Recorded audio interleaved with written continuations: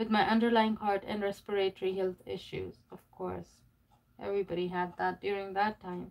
Let me say for the record, I was never really given the chance to sign the home confinement document. I was imprisoned because I refused to sign away my rights under the Constitution of the United States. It was a surprise attack by presenting me with terms they knew would be impossible for me to agree to. They were springing a trap, as might happen in any authoritarian country, a country where individuals lack the rights of due process and freedom of speech. Within days, my wife found Dania Perry, a former prosecutor and a true criminal lawyer. Dania filed a writ of habeas corpus and an emergency restraining order joined by the American Civil Liberties Union. At a hearing 10 days later, Judge Alvin K. Hallerstein had little patience for the case made by Southern District Prosecutor.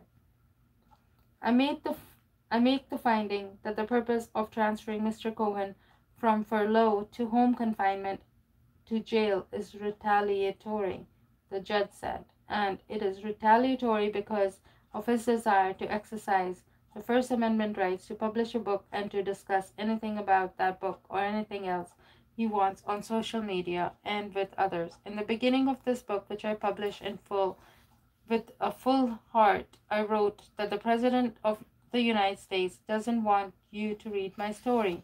Now I have the actual proof how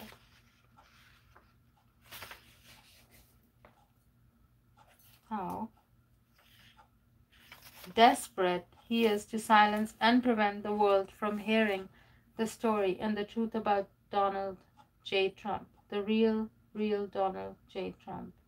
I don't know. When I read the whole book and I read the last sentence, I don't think he portrayed Donald Trump as so evil. He portrayed him as just a rich guy with a lot of money who just has lots of sex, and he's crazy about who he was as a celebrity. And he comes across as somebody who just looks up to a celebrity. He wasn't able to portray him like worse than he was. To me, he did a good job by just owning up that he was disloyal and how he was totally enamored by the president. In a nutshell, all this book is all about is like, I love Donald Trump and I lied about it and I gave money. That's all this book is all about. And it is like 400 pages of blah, blah, blah. So rich people all cheat anyway. So it wasn't such a big deal. I don't know if I can make a decision who should I vote, but in time I may.